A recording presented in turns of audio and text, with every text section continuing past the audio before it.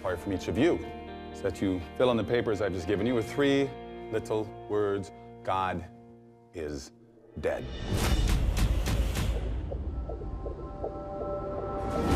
Mr. Kane will insist faith isn't on trial here. But that is exactly what is on trial. What happened to Edward?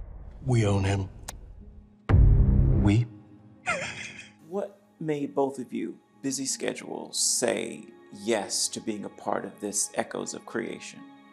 Michael and Stacy McIntyre, wonderful people, love their family, love them. You know, they're enthusiastic.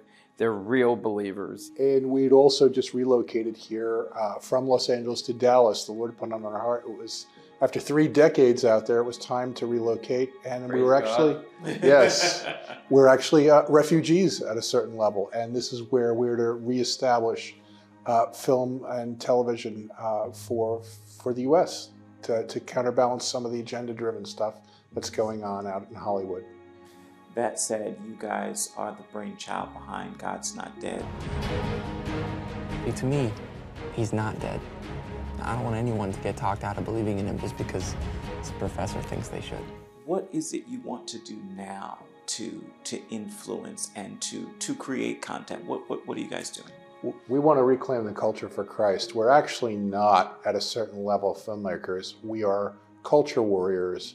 And we're looking to spread the gospel message. We're looking to do that through the medium of film and television, particularly the shift into television. It's where people spend so much of their time. But I also think it's important that your viewers know, and we know, and never forget, this is about what the Lord's will is, because we didn't wake up one day and say, oh, we're going to go start a streaming platform, because that would be impossible.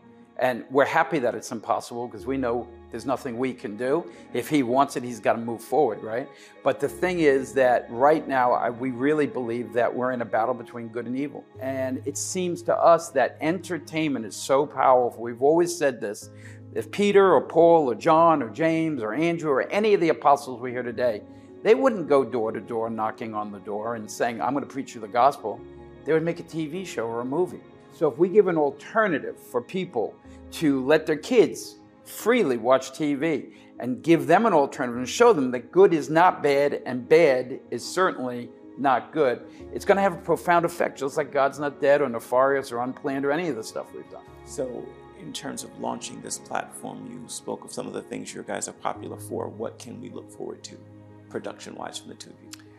This year we intend to go in production not only on movies, but TV shows, reality shows, documentaries, especially kids stuff. A to Z, everything. What we're doing is just, I think it's an amazing thing the Lord is doing. At what point did you both realize you were successful in this industry? The day that God's Not Dead went out, and we've heard that across the nation, a person would stand up, a pastor, anyone, and would say to the audience, is there anyone here who wants to come to Christ? And 150, 300, 400 people would stand up.